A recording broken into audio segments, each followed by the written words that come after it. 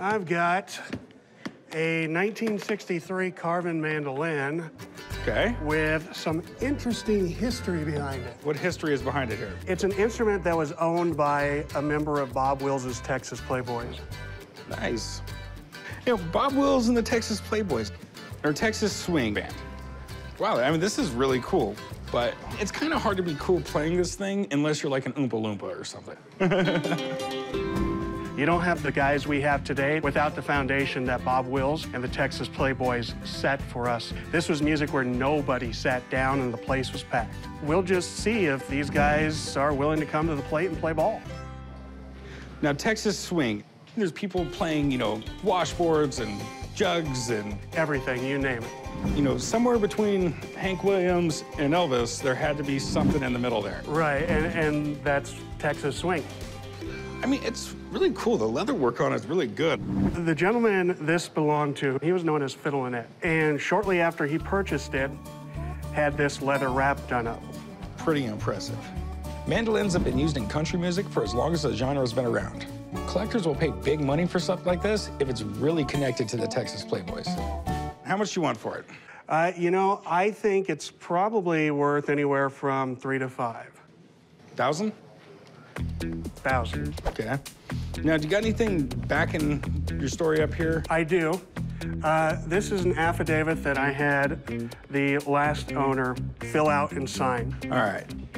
Owned by Ed Whitaker, Texas Playboy, played with Bob Wills and his Texas Playboys. Unfortunately, this does nothing for me. Why would you say that? This isn't concrete enough for me to sell that on.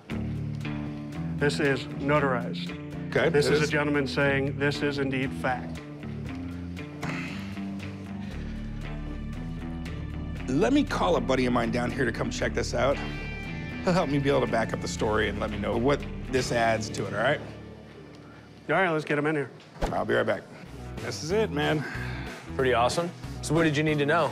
So it was one of the members in the band, the Texas Playboys, that played with Bob Wills. Oh, cool, cool. Well, you know, Bob Wills and the Texas Playboys, it's kind of the guys who popularized the whole Texas swing thing.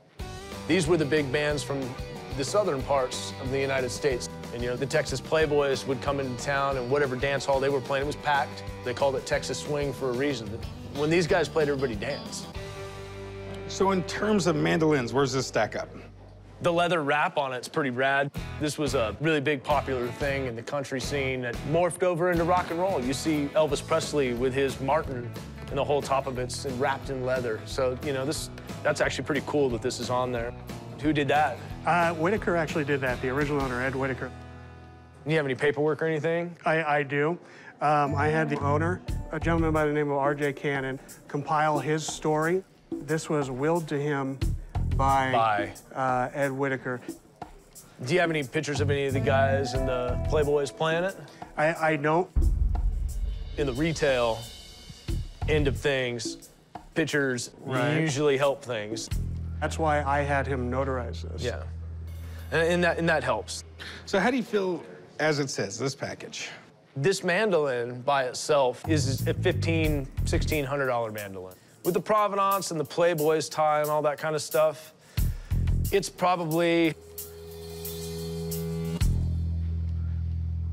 you know, $3 to $4 grand. All right, well, I got you. Appreciate it, my man. There's gonna be that guy that the affidavit is good enough for, and that's a Bob Wills fan. With all that being said, buddy, I'm willing to offer you $2 grand for it. You know, we both know that's not the best you can do. It's pretty damn close, buddy. I'm confident I could sell it for around $3 grand, and I'm taking all the risk. $2 grand is what I'm gonna do. Tell you what, meet me in the middle at 25 and we've got a deal. Not gonna do it. I'll $2,100 if it makes you feel better. How about 21 without the case, 22 since that's a $100 flight case. All right, you got a deal. All right. All right, meet me over there. We'll do some paperwork, buddy. Okay. Yeah, you know, 2,200 is fair. Quite frankly, I thought they were gonna offer me around $1,000. So you gotta put your poker face on in that case and not look overly excited.